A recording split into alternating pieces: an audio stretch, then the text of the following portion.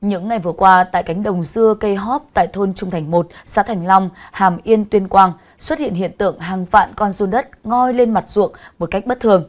Sự việc này đã gây hoang mang cho người dân tại địa phương. Vâng, và ngay sau khi nhận được thông tin thì Phòng Nông nghiệp và Phát triển nông thôn huyện Hàm Yên đã phối hợp với các đơn vị chuyên môn kiểm tra cũng như là xác định nguyên nhân. Qua kiểm tra, khu vực có giun bò lên mặt đất rộng khoảng 5.400 m². Bước đầu cơ quan chuyên môn xác định nguyên nhân hiện tượng nêu trên là do người dân sử dụng phân gà bón cho cây. Quá trình phân hủy phân gà sinh nhiệt khiến đất nóng lên và gây thiếu không khí trong đất. Cùng với đó thì các hộ dân đã dùng túi ni lông để phủ luống với một độ dày làm không khí trong đất giảm, dẫn đến việc giữ đất phải chui lên mặt đất để thở. Ngoài ra hiện tại thời tiết tại địa phương ban ngày nắng, độ ẩm không khí thấp nên đã xảy ra hiện tượng giun đất ngoi lên mặt ruộng với số lượng lớn. Bà Nguyễn Thị Tám, Chủ tịch Ủy ban nhân dân xã Thành Long cho biết, đây là lần đầu tiên trên địa bàn xã xuất hiện hiện tượng bất thường như vậy. Địa phương vẫn đang tiếp tục theo dõi sát hiện tượng nêu trên, đồng thời tuyên truyền thông tin không để người dân hoang mang và ảnh hưởng đến an ninh trật tự.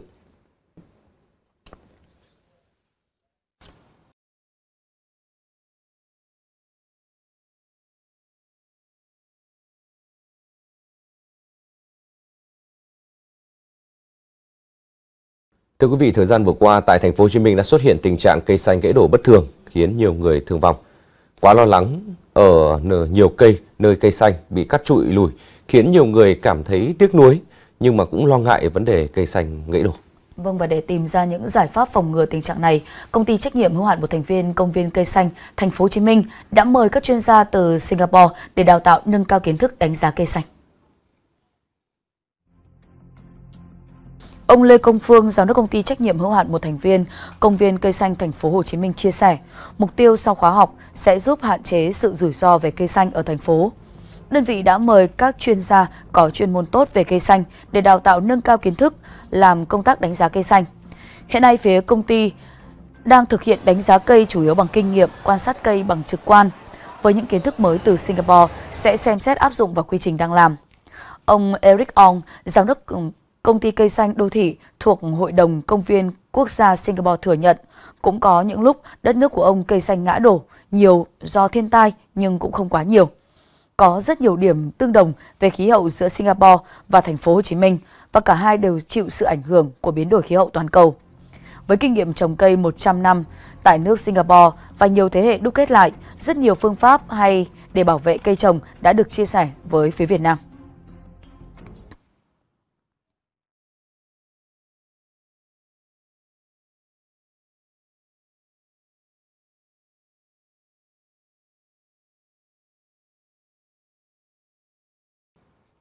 Mới đây, trên mạng xã hội đăng tải đoạn clip quay lại cảnh 9 phụ nữ dàn hàng ngang trên đường để quay clip gây xôn xao cộng đồng mạng.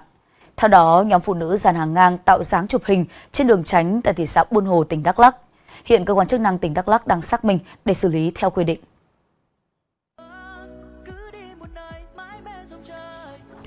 Cụ thể, đoạn clip cho thấy 9 phụ nữ mặc quần ngắn áo phông có thể đang đi trên đường du lịch.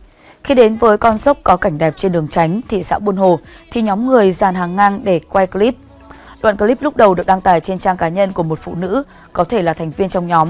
Sau đó được một số các diễn đàn đăng tải lại, thu hút sự quan tâm của cộng đồng mạng. Trên mạng xã hội, nhiều ý kiến cho rằng nhóm phụ nữ lựa lúc không có xe qua lại mới quay phim chụp hình để làm kỷ niệm là điều hết sức bình thường, không nên quá khắt khe. Tuy nhiên, nhiều ý kiến khác phản đối vì cho rằng nhóm phụ nữ chọn khu vực dốc cao, nơi các xe đổ dốc để tạo dáng là rất nguy hiểm. Lãnh đạo Phòng Cảnh sát Giao thông, Công an tỉnh Đắk Lắk cho biết đã nắm thông tin đăng tải trên mạng xã hội về nhóm phụ nữ dàn hàng ngang giữa đường quay clip. Hiện đơn vị đang xác minh để xử lý theo quy định.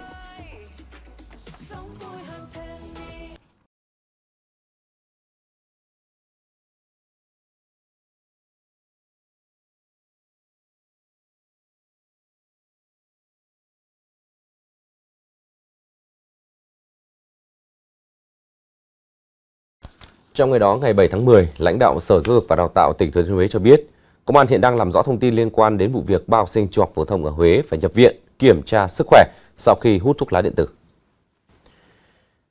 Cách đây khoảng vài ngày, 3 học sinh lớp 12 của trường Trung học phổ thông Nguyễn Huệ, thành phố Huế, trong giờ học xuất hiện nhiều biểu hiện bất thường về sức khỏe, mệt mỏi, khó thở và mặt tái đi. Cả 3 học sinh được đưa đến phòng y tế nhà trường để kiểm tra. và thấy biểu hiện sức khỏe của cả ba có dấu hiệu bất thường, nhà trường đã cắt cử cán bộ giáo viên đưa các học sinh này đến bệnh viện.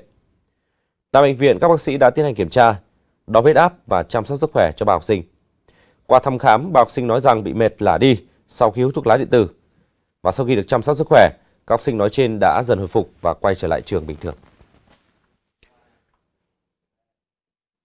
Nhà trường đã báo sự việc lên Công an phường Đông Ba, thành phố Huế và công an cũng đang vào cuộc tìm hiểu về nguyên nhân, kiểm tra xem chất có trong thuốc lá điện tử mà ba học sinh vừa hút là chất gì và có nguồn gốc từ đâu. Thưa quý vị và các bạn, uống nước giải khát lại có thêm niềm vui trúng quà. Thời gian vừa qua đã có rất nhiều khách hàng may mắn khi mà tham gia chương trình khuyến mãi xé nhãn trà Dr. Thành một lần trúng X9 lần quà của công ty Tân Hiệp Phát. Vâng, và cho đến nay thì đã trao thưởng tổng cộng là 590 triệu đồng tiền mặt cùng hơn 75.000 thẻ cào điện thoại từ 10.000 cho đến 500.000 đồng cho các khách hàng may mắn. Diễn ra từ ngày 17 tháng 6 đến ngày 15 tháng 8 vừa qua, chương trình xé nhãn trà Dr. Thành một lần trúng nhân 9 lần quà đã trao một giải đặc biệt 9 miếng vàng SJC, mỗi miếng 5 chỉ, 2 giải nhất với phần thưởng là set 9 món thiết bị gia dụng giúp thanh lọc không gian sống trị giá 46 triệu đồng, 14 giải nhì, mỗi giải trị giá 9 triệu đồng tiền mặt cho người chơi trúng thưởng đến từ khắp các tỉnh thành như Hà Nội, Tuyên Quang, Nam Định, Hải Dương, Hà Tĩnh, Quảng Nam, Ninh Thuận, Đồng Nai, Thành phố Hồ Chí Minh, Tây Ninh, Sóc Trăng, Hậu Giang, Kiên Giang. Khách hàng trúng giải đặc biệt từ nhãn hàng trà Dr. Thành năm nay là chị Võ Thị Thúy Hiền, 44 tuổi, hiện là chủ quán hủ tiếu tại thành phố Dĩ An, tỉnh Bình Dương. Là vui và mừng. Nói chung là chị vui lắm. Từ lúc đi vô trong thành phố tới nay là hình như là ở nhà dùng trà Dr. Thành là rất là nhiều. Nói chung là hình như là hàng ngày nào cũng có. Lúc trước kia thì nhà mình cũng bán tạp hóa nên cũng đó rồi. Từ lúc mà sau dịch tới giờ thì không bán tạp hóa nữa, nhưng mà ngày nào các bé cũng dùng trà này.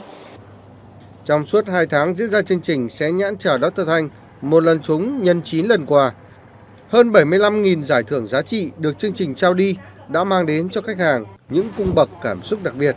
Đó là niềm vui vừa thanh lọc cơ thể, giúp bản thân tươi mát mỗi ngày, lại vừa trúng được những các điện thoại trị giá từ 10.000 đến 500.000 đồng, được nạp trực tiếp vào điện thoại, giúp tiện liên lạc, kết nối với gia đình, người thân khi đi làm ăn xa. Chương trình khuyến mãi xé nhãn trà Dr. Thành một lần trúng nhân 9 lần quà để tri ân người tiêu dùng cả nước đã khép lại, nhưng hành trình giúp thanh lọc cơ thể để tươi mát mỗi ngày cho hàng triệu khách hàng của trà Dr. Thành sẽ vẫn được tiếp nối bằng nhiều hoạt động ý nghĩa hơn trong thời gian tới đây.